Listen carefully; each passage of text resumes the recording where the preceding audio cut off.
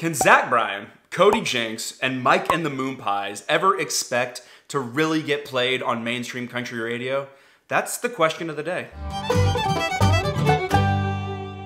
Hello, fellow sad boys. I'm rocking the new Crying Cowboy Sad Boys merch, which you can pick up at GradySmithShop.com because we're dealing with some sad boy country acts in today's video. There's a little mini moment happening of some of the people in our posse in the independent or quasi-independent or maybe just not mainstream Nashville major label country world that are trying to maybe appear on mainstream country radio. And I just want to break it down. So a few days ago, a lot of people noticed that Zach Bryan made his first ever appearance on Billboard's Country Airplay chart, which measures how much songs are getting played on country radio based on a whole different panel of stations. He appeared at number 59 out of 60 things on the chart, so it's not like he's got some big #1 radio single, but it's still notable that someone like Zach, who started off completely independent, who hasn't played the Nashville game, and notably who is on Warner Records, which is not the same as Warner Music Nashville, is appearing on such a mainstream chart because it means at least some radio stations are playing Something in the Orange, which is kind of the obvious runaway, breakout, viral hit from this album, American Heartbreak. To you, I'm just a man, to me, you're all I am. Despite the fact that it has not been officially serviced to country radio, which means the label has not told stations that they want it to be played, nor are they paying a staff to promote the song to program directors, nor has it been officially uploaded into the kind of servers like All Access that make it easier for DJs to play the song. The people that are playing it have had to go out of their way and put this song on their station, maybe by bringing the file over into their system themselves. Now, on a different chart, Mediabase's Activator chart is none other than Mike and the Moonpies. Yes, the makers of my #1 album of 2021 with their song Paycheck to Paycheck, which is at number 59. I'm living paycheck to paycheck, 1/4 at a time. Now, hear me, that is not that big of a deal in the scheme of things. That means a few stations are maybe playing Paycheck to Paycheck, but for a totally independent band from Texas that does not have the gargantuan marketing budget of someone that's on one of the majors, it's definitely notable. Now, to make this moment even kind of stranger, Cody Jinks has announced that he is going to be releasing Loud and Heavy, his kind of iconic single from the Adobe Sessions album in 2015, to radio in August.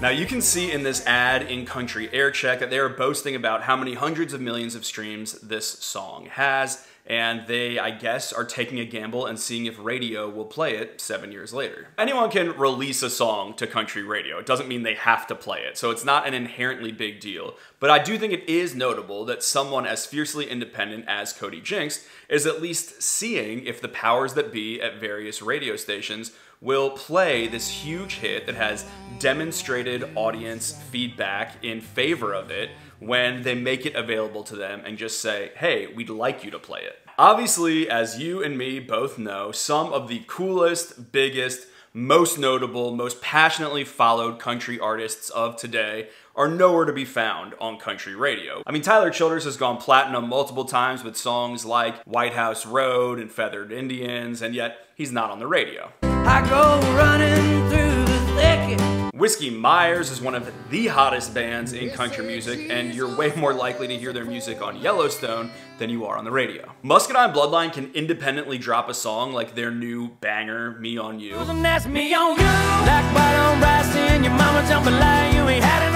And rack up so many more streams in just a couple days than a lot of the major label counterparts, and yet they're not on radio. And perhaps most notably, Sturgill Simpson can play to freaking arenas, and yet you'll still have someone like Charlie Cook, the VP of Cumulus Media, say he doesn't really get his music and he's looking for sing-along hits, and so he's not even ever listened to him. Yes, I'm still salty about that 2018 interview. And so to be frank, I'm pretty dubious about whether Zach Bryan or Mike and the Moonpies or Cody Jinks are actually going to find any momentum on country radio. And I'm talking kind of the big corporately programmed stations. I'm not talking about independent stations, especially down in Texas, where obviously they might actually get played. Because when it comes to mainstream country radio, the biggest recurrent songs right now are things like Parmalee's Take My Name. But baby, it's the right time, knew it from the first time that I laid eyes on you. Or Dustin Lynch and Mackenzie Porter's Thinking About You. I was just thinking that weekend out on Cumberland Lake. They've got that big, booming pop sensibility about them, and they are a far cry from the spare style of something like Something in the Orange. The orange touches all things around. Plus, even artists that exist firmly within the mainstream but have a little bit more of a divergent sound have struggled to get played on country radio. Like, I don't think the public could have demonstrated more clearly that it liked what Chris Stapleton was doing than it did after the 2015 CMA Awards when he blew up. And yet it took years for radio to kind of catch on to that and actually be willing to play stuff like Broken Halos, which became his first #1 in 2018. Ooh, there's Morgan. And why Tennessee Whiskey never actually got the official push, I don't know. Although that hasn't stopped it from becoming one of the biggest songs in my lifetime in all of country music. And yes, I know it's a cover. Save your comments. Kacey Musgraves would be another example of that, and after her first album, she basically was fully ignored by country radio to such an extent that she just sort of cut them out of her marketing plan and released her music direct to the fans and kind of rose to the next tier of fame and attention and Grammy Awards because of it. Still, country radio is a giant megaphone, and there is so much kind of passive music discovery that happens because songs are on the radio and people become familiar with them and then go check out that music. And I feel like you can see that when you go onto Spotify on a computer and look at the actual number of listens to the album cuts of some of these big major label stars.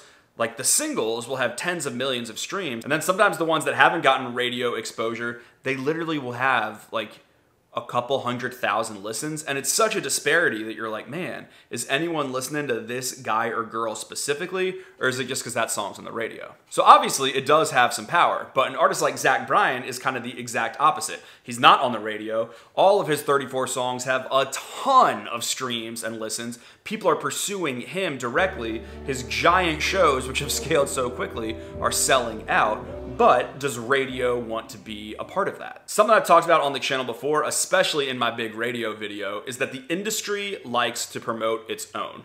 It likes to support the acts that came from the system. And I don't think that's that conspiratorial, it's just kind of human nature. You know, you want to do well by people that are in the same kind of swimming pool as you. And yet, I do think of the acts I'm talking about in this, Zach probably does have the best chance of maybe getting some radio airplay. Simply because the phenomenon of how much he is listened to is extravagant. Like, he's had one of the biggest country albums of the year. He's kind of exploded onto everybody's radar, even the people that like to ignore the independent scene. And yet it wouldn't shock me if him and his team don't really care if they're on the radio or not. And it leads me to ask the question, why should I care? And I go back and forth on this all the time. Like, why not just let radio play elevator music and ignore it, rather than hold out hope that some of my favorite music is actually gonna get played on the radio, as these artists have the door continually shut in their face. And I kind of feel like Ron Swanson in that one episode of Parks and Rec,